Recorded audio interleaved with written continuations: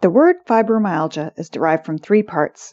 Its roots lie in Latin and Greek: fibra for fibrous tissue, myos for muscles, and algos for pain.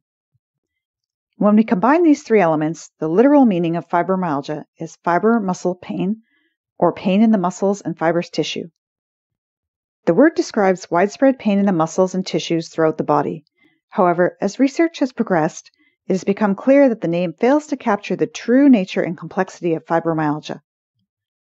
The term fibromyalgia, introduced in 1976, no longer appears adequate, as we now recognize that the condition encompasses far more than just pain. The name only describes one symptom and doesn't embody the full range of fibromyalgia symptoms.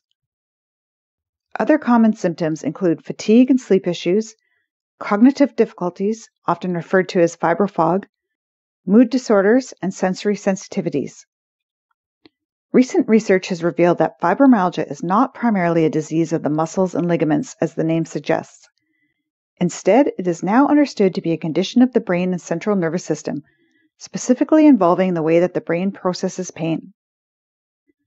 Fibromyalgia is now thought to fundamentally be a condition involving central sensitization and neuroinflammation.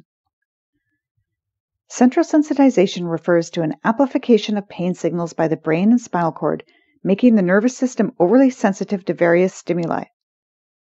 This explains why people with fibromyalgia often experience pain more intensely and may feel pain from normally non-painful stimuli.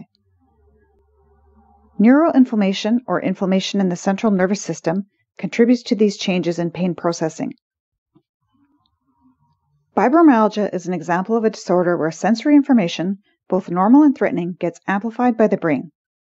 In this condition, the problem lies not in tissue or muscle damage, but in how the brain interprets and processes various stimulus, such as pressure or touch, often producing pain responses where they wouldn't typically occur. This type of pain is now known as nociplastic pain. In 2017, the International Association for the Study of Pain introduced nociplastic pain as a new category to better describe chronic conditions like fibromyalgia.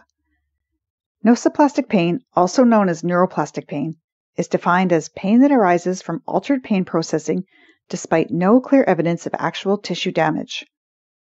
In the context of fibromyalgia, this means that the brain mistakes safe signals from the body as dangerous, generating a pain response. This dysfunction of the central nervous system, where pain signal processing becomes distorted or sensitized, is now considered the hallmark of fibromyalgia. This shift in understanding represents a significant departure from the original concept implied by the name fibromyalgia. Given these advancements in our understanding, the name fibromyalgia no longer accurately reflects the nature of the condition. However, while not entirely accurate, the name still describes the primary symptom of pain, even if the underlying mechanism is different from what was originally thought. While we have new insights, our understanding of fibromyalgia is still evolving, and there's currently no discussion about renaming the disorder.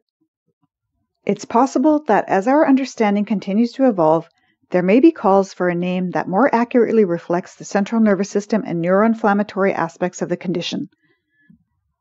For now, though, the focus seems to be on improving diagnostic criteria, treatment approaches, and public understanding of fibromyalgia based on these new research findings.